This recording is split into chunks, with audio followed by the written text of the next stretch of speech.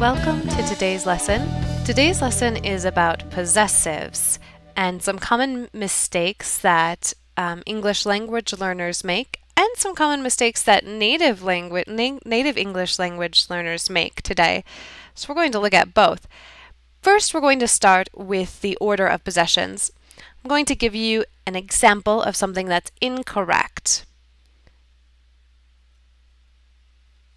Incorrect. So here's an example of an incorrect possession. We say the uncle of my husband. This is incorrect to say it this way. So how we need to do it is we need to say my husband's uncle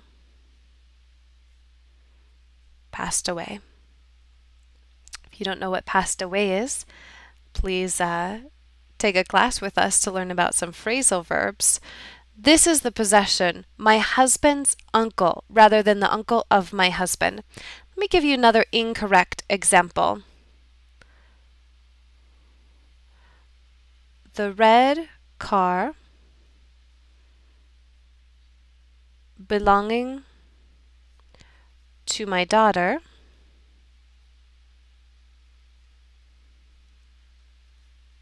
is old. The red car belonging to my daughter is old.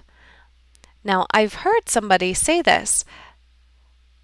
It should be my daughter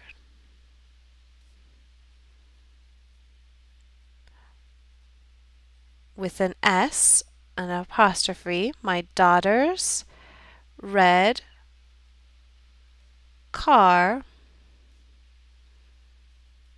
is old. So always think when we have belonging or when we say of, most likely we're saying that incorrectly and we need to put the my husband or my daughter's with the apostrophe S. Now let's take a look at that apostrophe. This can be difficult for many native English speakers as well as many English language learners. So it's pretty simple really. There's a couple rules. The first rule is when the noun is singular,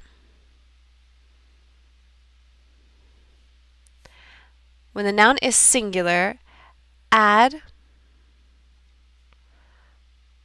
apostrophe S. So we already took a look at this one. Husbands,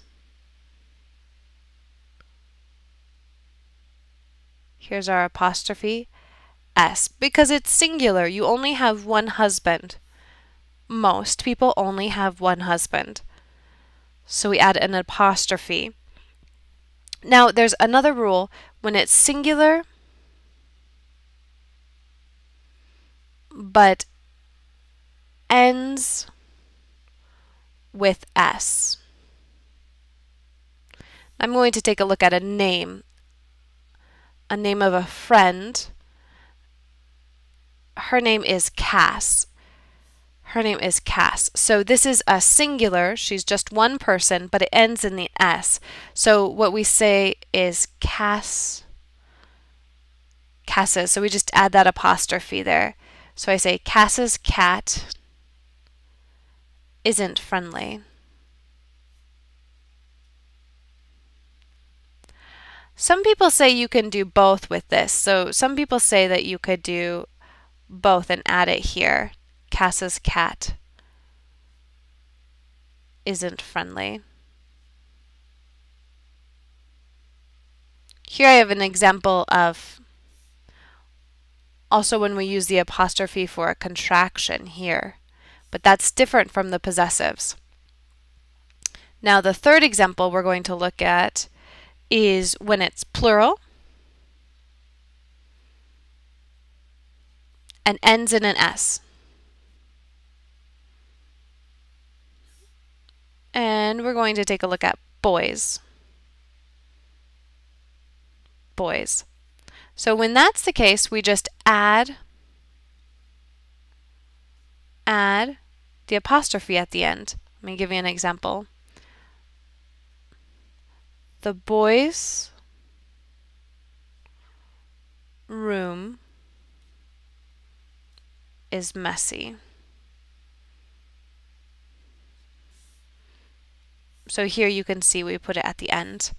Now the final example, the fourth rule about this is when it's plural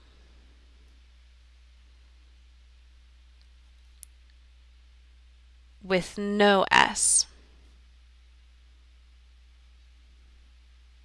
With no S. So we're going to use the same example except with children. So for example, children is plural. Children is plural, but it doesn't end in an S. So what we do is we add our apostrophe S. So we say, for example, the children's room is messy.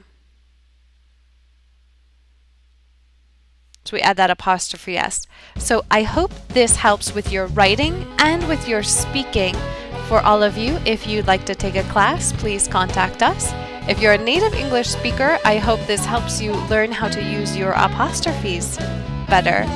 In any case, have a good day.